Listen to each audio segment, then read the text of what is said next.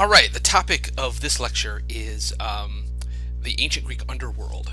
And along with that comes divine figures that are associated with the underworld, notably the god Hades and his bride Persephone. And we'll be encountering these figures also later on in the course, particularly Persephone, as she figures prominently in some specific Greek religious ideas about what happens to you when you die. But I want to start this presentation by dispelling what I take to be some common misconceptions about Hades, both the god and also the place that bears his name. And I think that a lot of these conceptions come from the fact that over time, understandings of kind of the Greek underworld have been merged with maybe what we might call kind of popular Judeo-Christian notions of hell. And so it's because of that it's assumed that that Hades is a god who is evil. He's a satanic type figure because he dwells in the underworld, in that dark and dingy place. And while I think some of that, of course, is warranted, in that the fear of death is something that is something that's shared by all of humanity across time, and Hades is the god of that particular aspect. But by and large, if we really investigate what the Greeks thought about the underworld, and if we look through some of the the imagery associated with them, I think we at least get another facet to it, and maybe a better understanding or at least a broader understanding of how the Greeks considered notions of the afterlife. And so I start with this. This is a notable frieze sculpture that shows the two prominent deities of in the underworld. In the background, you can see there is Hades, and then here is Persephone. And like I said, we'll talk more about her, but she is again a young female divine deity, daughter of the goddess Demeter.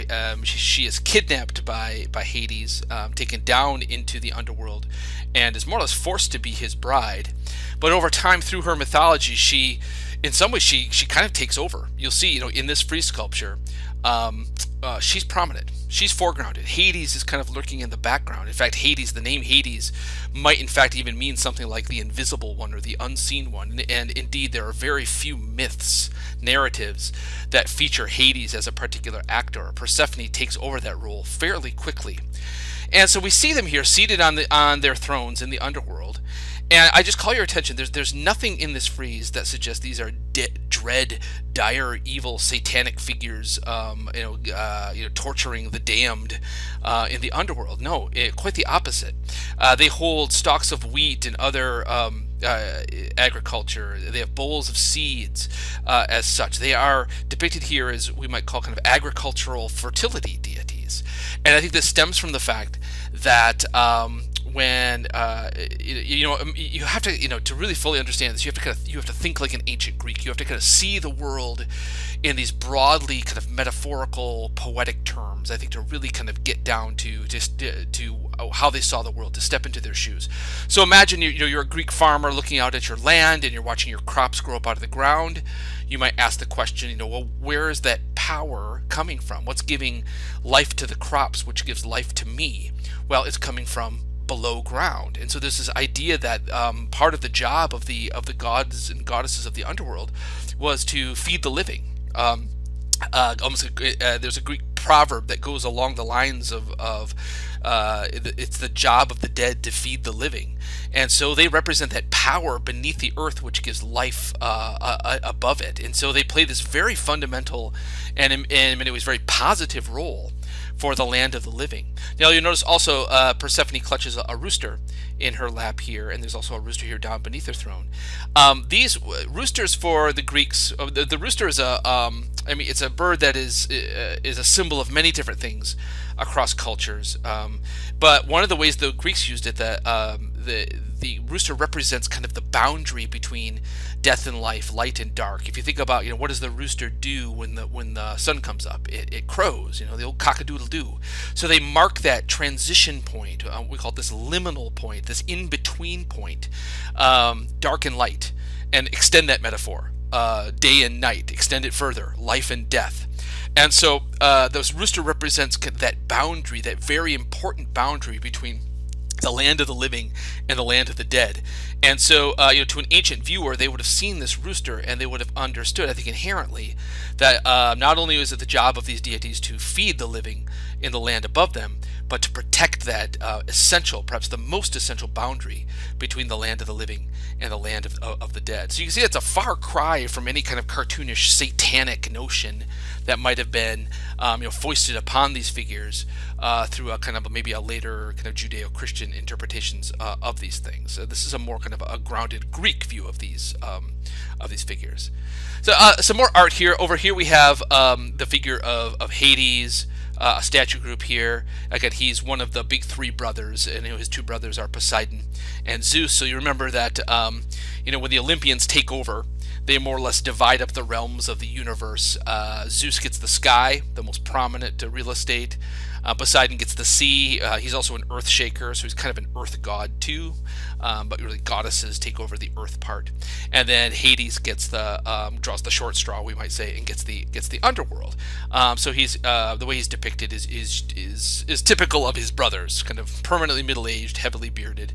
Now, another kind of famous detail that many people have heard about in Greek mythology is his dog, Cerberus, who is most notable, but usually depicted as having 3 heads. Now, there too, I think that we might have a slight misconception. The fact that Cerberus has 3 heads makes him, well, for lack of a better term, creepy. And because he's a 3-headed dog, it makes him demonic. It makes him dangerous. It makes him dread. And well, I think definitely that there's part of that that's very, very true. I mean, you look over here on this vase painting here. This is Heracles or Hercules, who has borrowed the dog to accomplish the last of his labors here. He has to, in just as a bit of a foreshadowing, Hercules has to prove his labors to this guy, Eurystheus. And Eurystheus becomes more and more afraid of whatever Herc is going to bring through the door, so he has this giant jar that he can jump into to save himself. So you can see him with his hands up in the air. Oh no!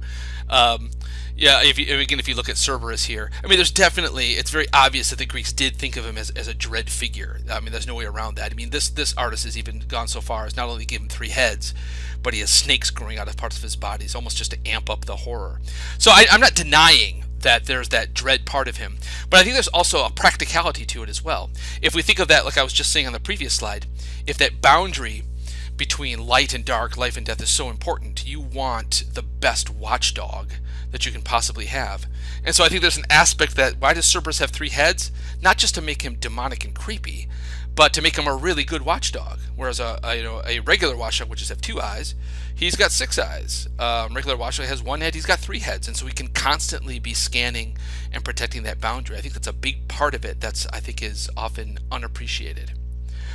Another figure that many people have heard of, or kind of a popular idea, is the way that you get to the underworld is you cross the river. Usually it's the river Styx is the most famous of them. There's a number of rivers in the Greek underworld. The Greeks were not consistent about these kinds of things. And there too, if you look at kind of later depictions, this is just a cartoon I pulled off the web. The figure of Charon, the ferryman, who you pay your coin to, so your soul can travel across that boundary into the underworld. He's more often than 9 out of 10 times, or maybe even 10 out of 10 times in kind of modern depictions, he's kind of a dread, demonic figure, skeletal, glowing eyes. He's very hellish in the way that he's depicted. So here, this cartoonist has clearly merged the figure of Charon, the ferryman. He's in his boat. He's got his oar here with the figure of the Grim Reaper. He comes with his scythe to reap the harvest of your life at its very end. But if you look at kind of ancient depictions, this is a funerary vase. The ancient Greeks would often mark their graves with painted, decorated vases. What we have here is the figure of Hermes, who we'll talk about soon. He's given away by the wings on his hat. One of Hermes' jobs was, they called him the psychopomp, which just means the soul guide. And one of the things that Hermes does as a god that many other gods don't is that he travels across these boundaries. And so one of his jobs was to guide the soul of the dead down to the shores of the river Styx and ensure that crossing was made. So here we have in this funeral face, we have Hermes. He's grabbing the arm of this woman. This is very likely the woman whose grave this marked, and he's taking her to the boat here. And here's Charon. And you can see that, again, there's no skeletal, demonic, kind of satanic imagery associated with him. He's got kind of a ratty cloak on. The cap that he wears marks him as a slave. He's just a guy with a crappy job. But there's nothing about him that would, speak to a kind of cartoony, kind of satanic hell, as is often looked at. So all this together, again, this is not to say that the Greeks didn't fear death. Every culture has feared death. But I think this is just to illustrate how some of our modern notions and how these stories have been kind of interpreted and changed and massaged along the way over the centuries, I think has changed it in many ways from how the Greeks saw these and understood these figures. Now here's a map of the underworld. Again, I just found this on the web and I thought it was useful. I did not make this. As Mr. Carlos Parada, whoever he is, I thank him. And this is also, I don't want to suggest that you look at this map and what follows, that this is what all Greeks believed.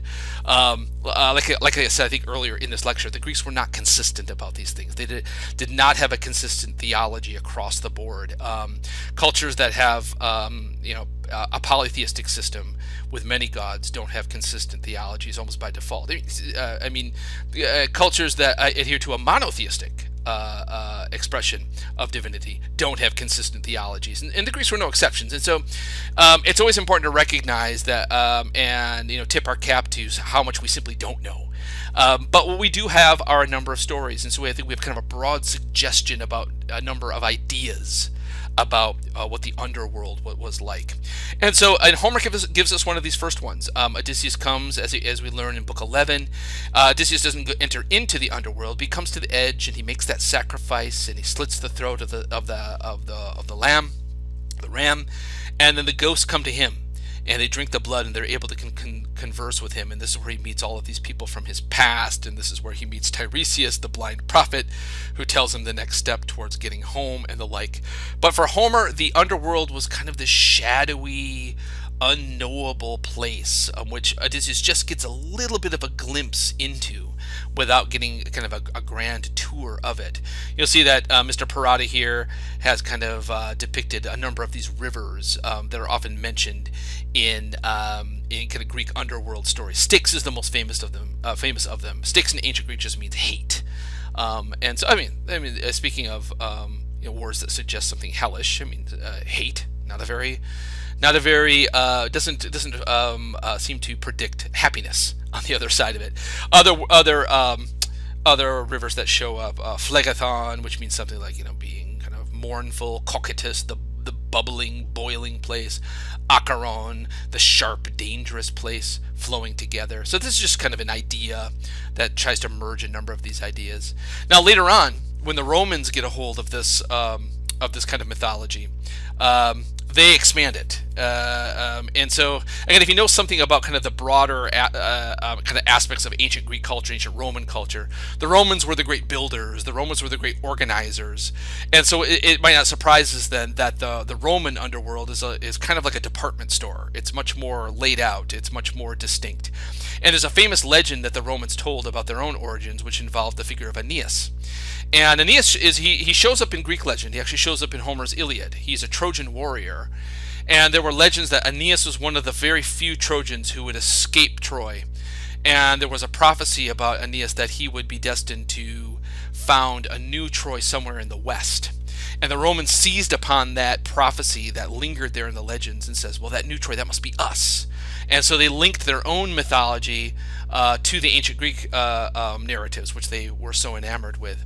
And so, long story short, one of the adventures that Aeneas goes on in his own journeys is that he's called upon, just like Odysseus is called upon to consult Tiresias, Aeneas has to find the shade, the spirit of his dead father in the underworld. And so Aeneas actually gets in the boat with Charon, crosses Styx, and enters into the underworld. And we get kind of this Roman tour of the underworld. And he gets to a point where on the left he sees Tartarus, which is a kind of Romanized hell. In fact, in the Christian New Testament, which some of you may know was written in Greek. That's one of the words that is often used for hell, that's translated as hell. And he hears the cries of the damned and the tortured over here. And then off to the right, beyond the palace of Hades, is Elysium, a kind of a Greek Greco-Roman heaven. Where in Aeneas' story, this is where kind of the best warriors come to congregate. It's kind of an all-male heroic heaven where they can go competing and exercising with each other.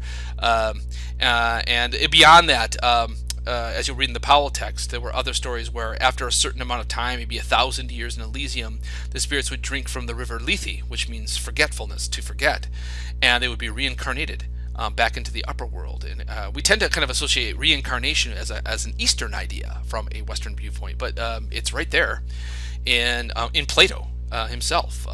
You can't get much more kind of Western philosophy than Plato. So again, take all of this with a grain of salt. This is a kind of a combination of a number of ideas, and I don't want you to walk away from this to thinking, well, this is what every Greek believed. No, we simply don't know.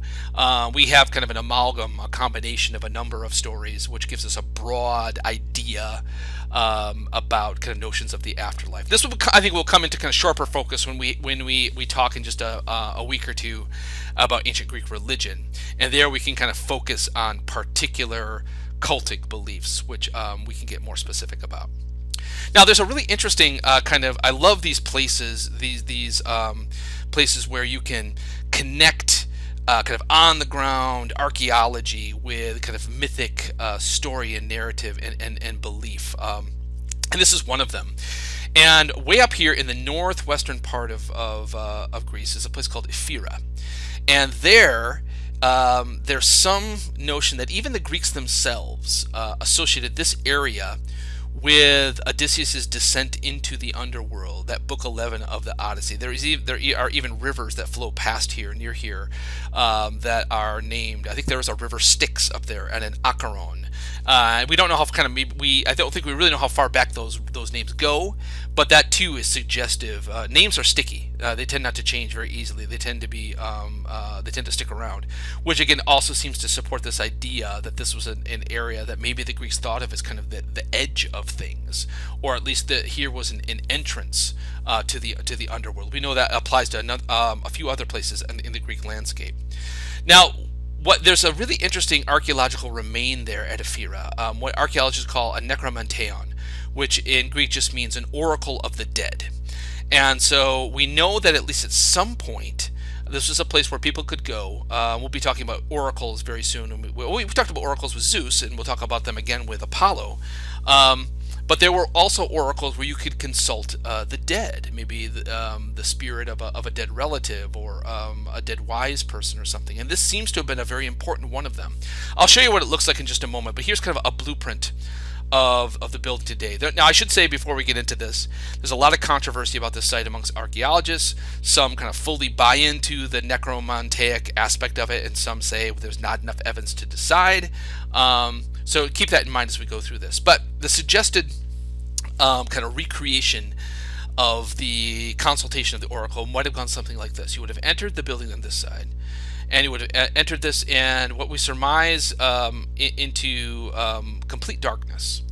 And we know that this was kind of a part of kind of meeting the gods, or consulting the spirit world.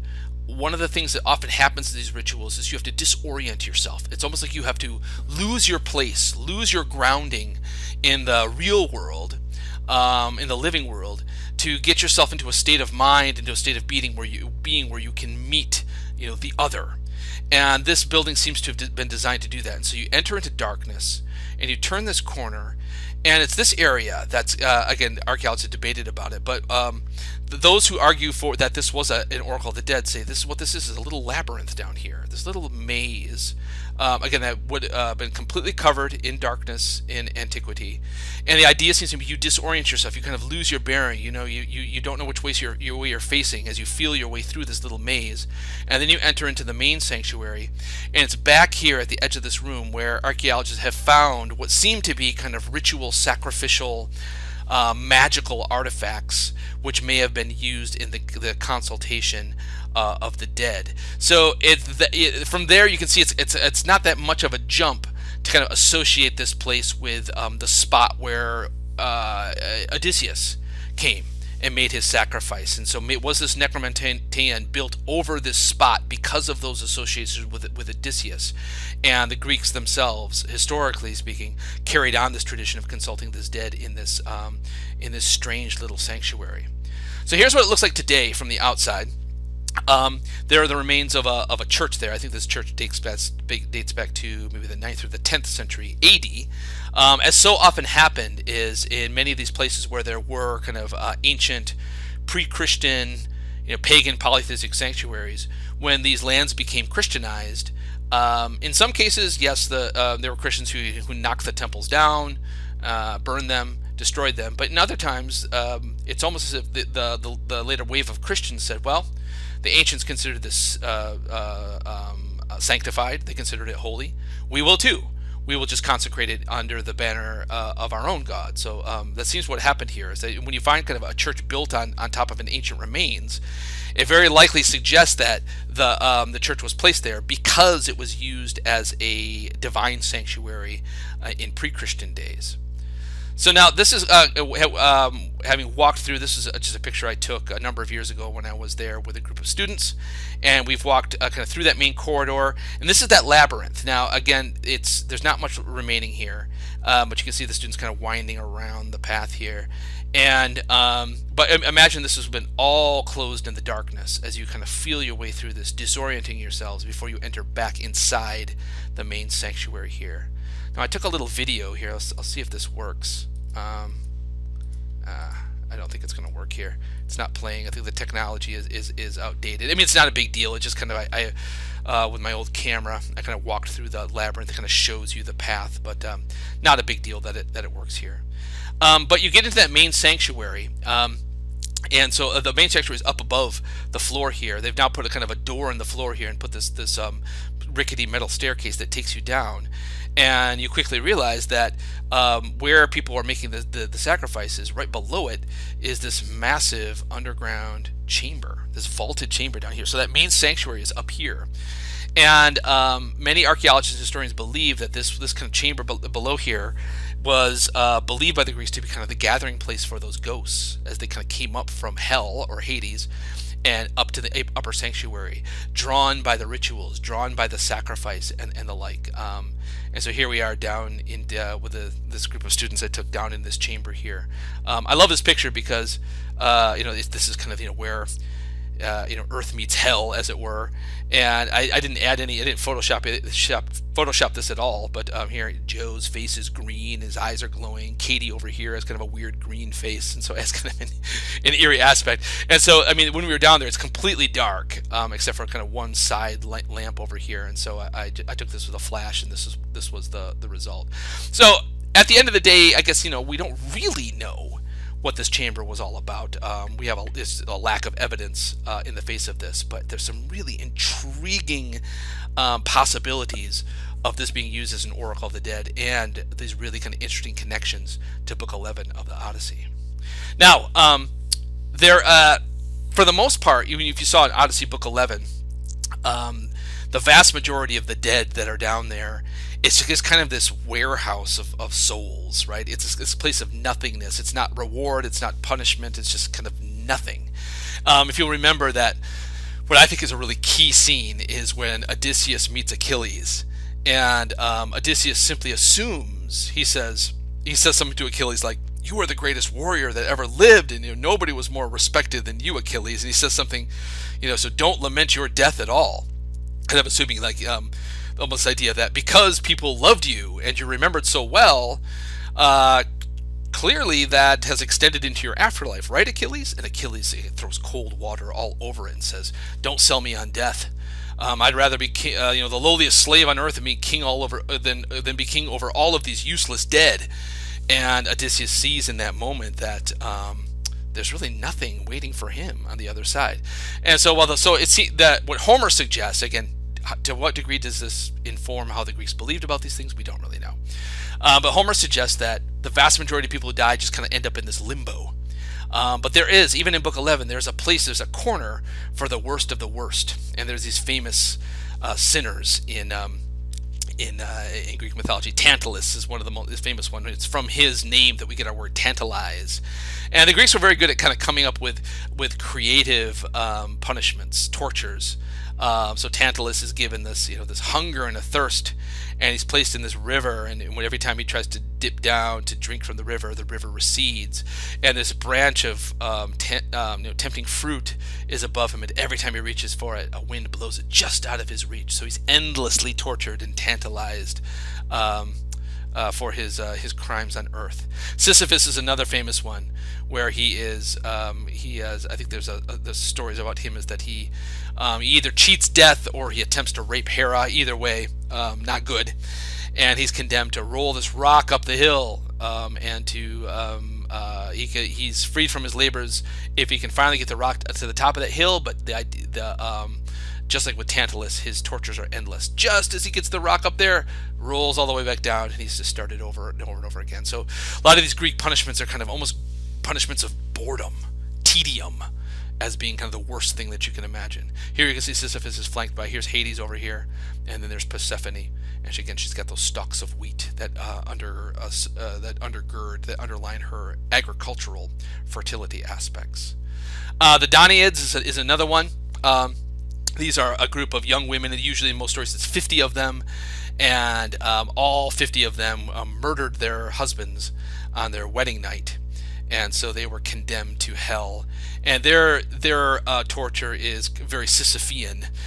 They gather water, which was going down to the well and bring it back to the household. A typical chore, perhaps, for an ancient Greek woman back in the day. But they have to fill this jar.